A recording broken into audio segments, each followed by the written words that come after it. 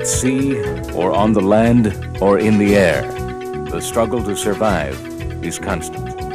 The biggest threat to all of nature is undeniably man, and as such, we play out our role in a world where all that lives are predators and prey. It has been described as an unholy monster.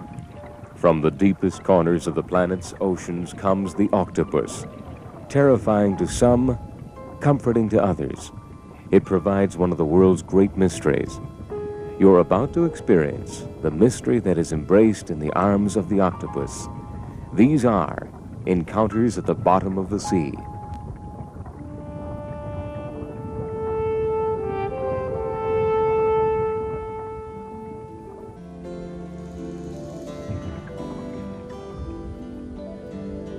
You don't have to be a deep-sea diver or scientist to appreciate the suppleness of this creature of the deep. But the divers and researchers are thrilled not only by the aesthetics of these movements, but also by all the new information being generated by the careful observation of the octopus.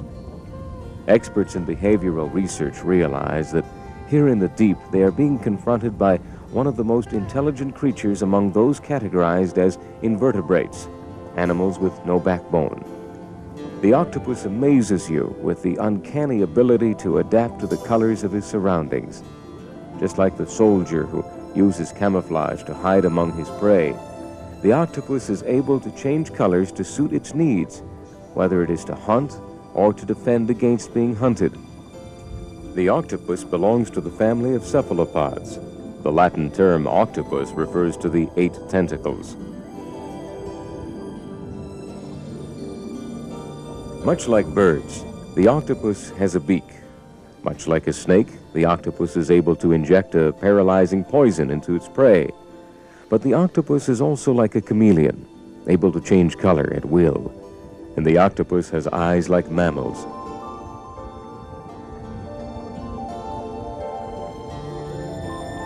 It is hard to imagine that with all these characteristics, the octopus belongs to the simplest of living beings, the invertebrates. But perhaps this is why the octopus has always been underestimated. Octopus à la carte. For most people, the octopus has little significance at the eating table, except in the dining rooms of the Mediterranean, where it is a culinary specialty, appreciated by the Mediterranean gourmet.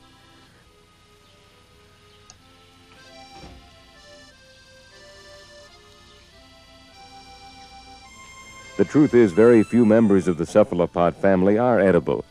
Their preparation demands an intensive tenderizing of those muscular arms, because the taste buds might not be turned on if the teeth have too much work to do.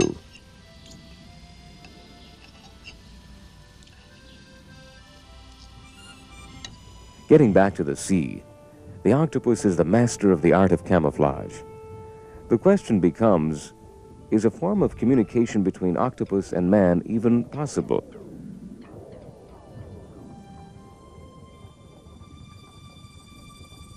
While mating, the males put on a fascinating performance. They swim around restlessly, displaying their luminous colors.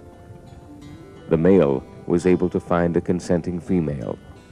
She also signals her intentions by a change of colors, though not as obvious as the bright colors of the male. The ritual of copulation begins.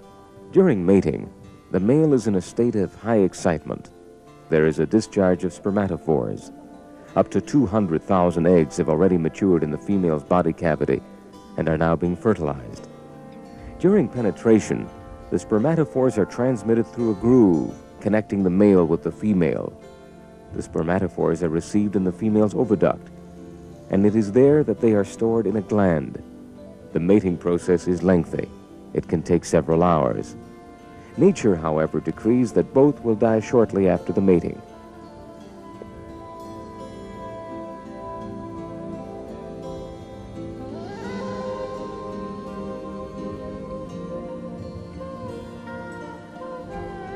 The female may lay her eggs in as little as 3 weeks or as long as 3 months after fertilization.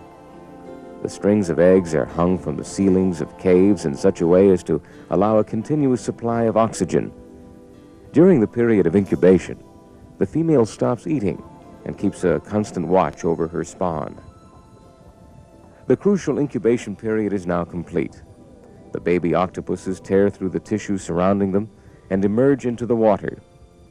The female must call upon her final reserves of energy to push the young ones out of the hole. It is important to be able to spawn so many baby octopuses because only a few will survive. The fish which are stationed near the entrance will attack the young ones. Nature decrees that in the ongoing cycle of birth and death, less than 1% of the offspring will survive. Now the final act in the life of the female octopus has begun. The brood has hatched. She has exhausted all her strength, and she expels her last weak breath and dies.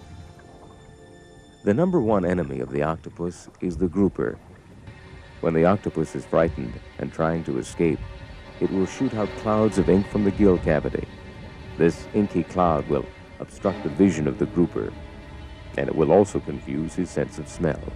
Trying to get away from the camera, the octopus winds up in the home of an eel. The eel is wasting no time in biting the octopus. This attack is carried out with lightning speed.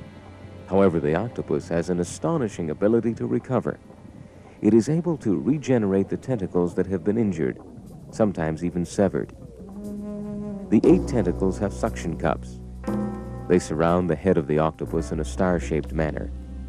The sucker discs are arranged in longitudinal rows and develop enormous strength. They act as vacuums.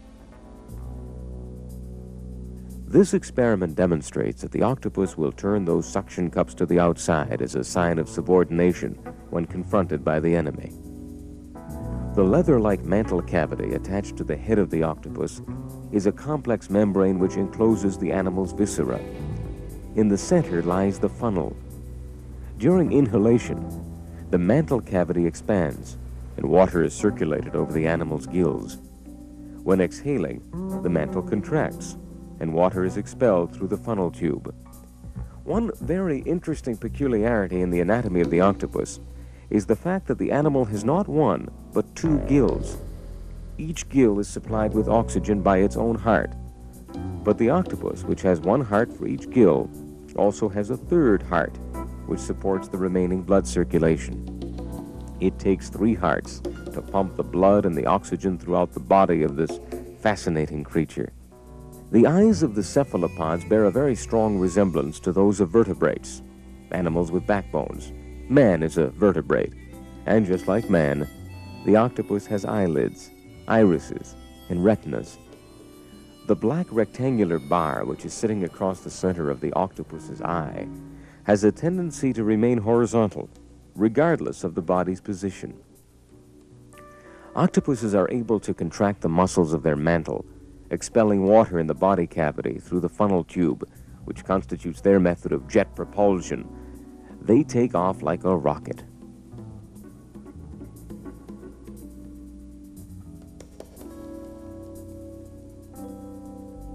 Octopuses are sensitive. They inhabit a world of perceptions and sensations that man cannot possibly perceive.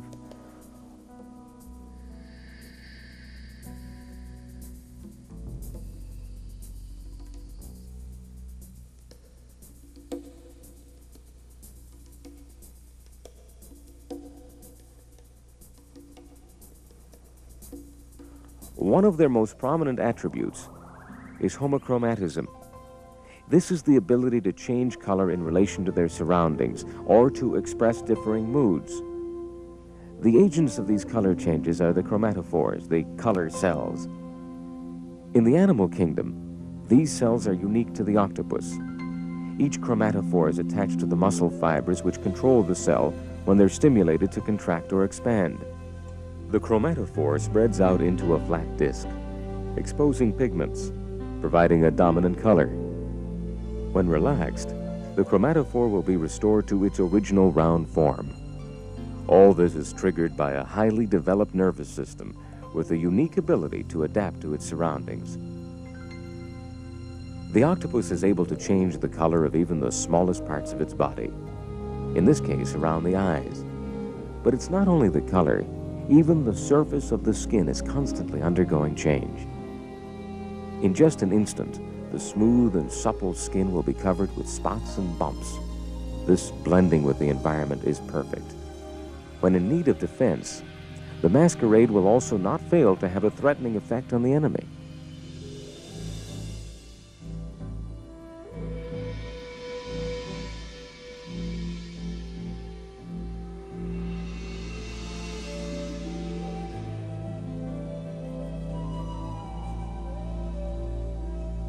In the center of those tentacles lies the mouth of the octopus. The yellow tongue has a rough surface, and its prey are injected at close range by a spurt of paralyzing venom from the salivary glands of the octopus. The beak and tongue complete the process of pulverization. In this case, a crayfish is placed in a glass jar closed with a cork. A small hole has been drilled through the cork.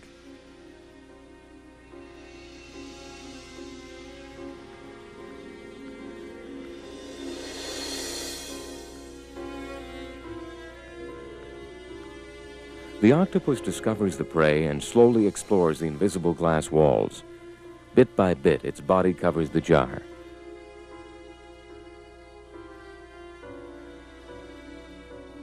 The prey is found, and the arms work relentlessly to grasp it. Each of the octopus's 8 arms can be controlled individually. Each performs a different task from the others. It's much like an assembly line. The prey is passed from one suction cup to the next, finally reaching the mouth. The crayfish is pulled into the center of the tentacles. After the first bite, the venom of the octopus will quickly paralyze it. Seattle, Washington, a seaport on the Pacific coast of the U.S. Here in the icy waters of Puget Sound lies the home of the giant octopus.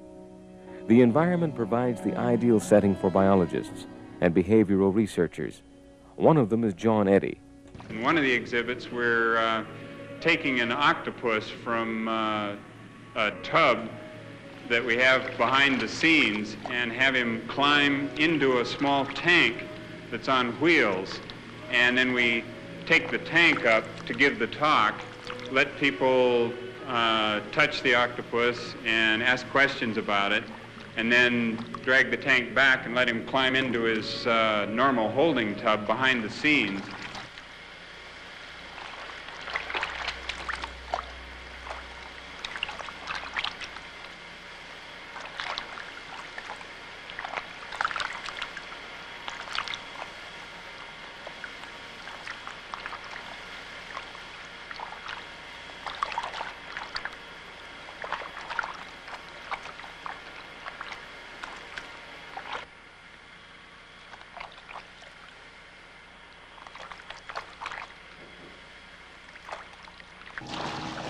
Eddy and his fellow scientists from the Biological Institute prepare their diving gear to take us to the realm of the giant octopus in Puget Sound.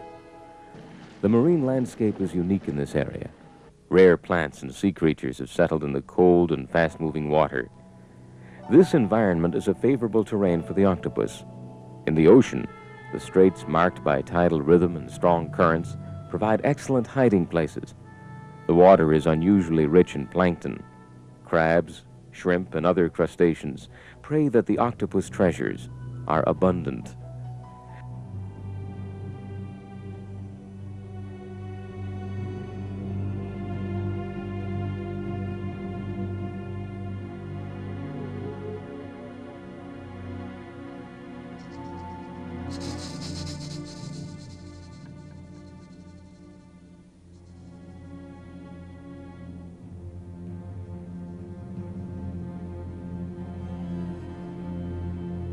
Two huge mating starfish lie at the bottom of the sea.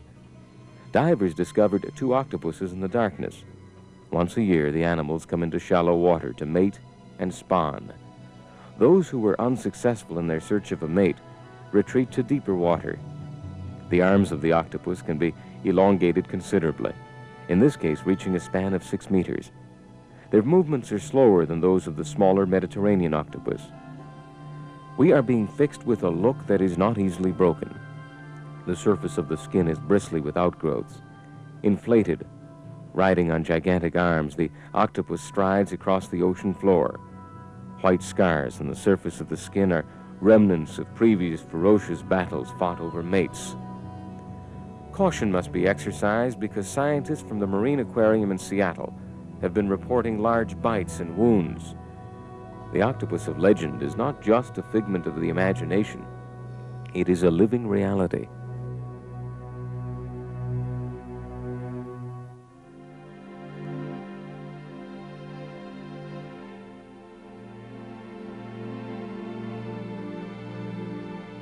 These suction cups are impressive, some of them as large as saucers. A scientist approaches the creature. With empathy bordering on tenderness, he tries to loosen the animal's grip.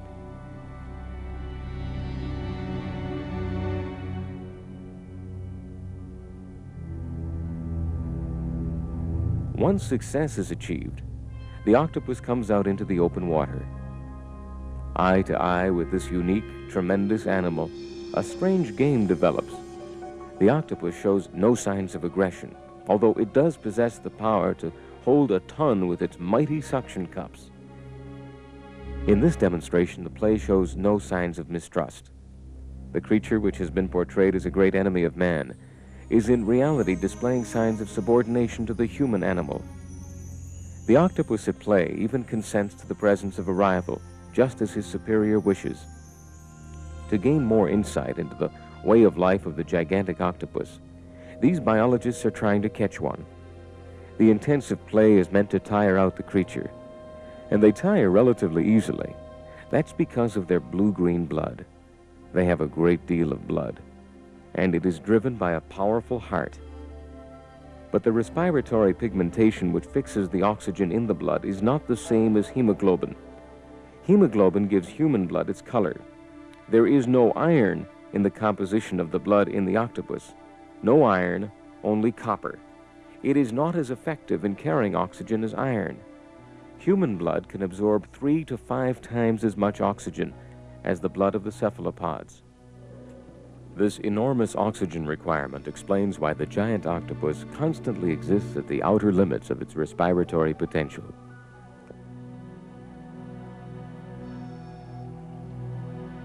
Now to a different setting, the Caribbean, home to the smaller octopuses that are conspicuous because of their behavior. During ebb tide, they remain in rock pools, pockets of water in the tidal flats that are as deep as 2 meters. Why do the octopuses undertake this difficult journey through the rocky surf? There appears to be very little food there, and it does seem desolate and even dangerous. So why do they prefer to live in these water holes rather than out in the open sea? How do they survive?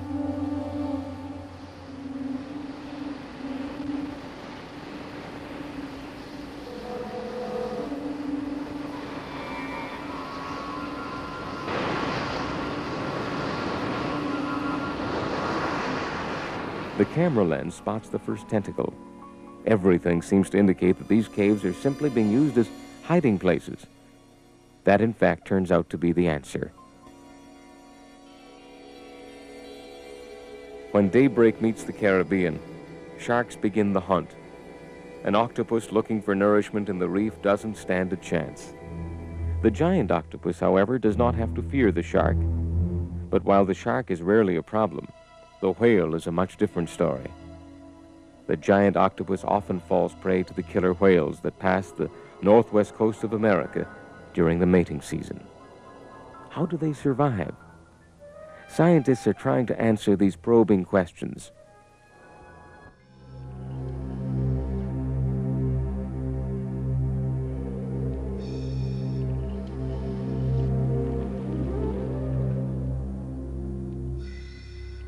And as our cameras say goodbye to these underwater creatures, we are left to ask ourselves, how is it that myth and reality can live side by side comfortably in the human mind?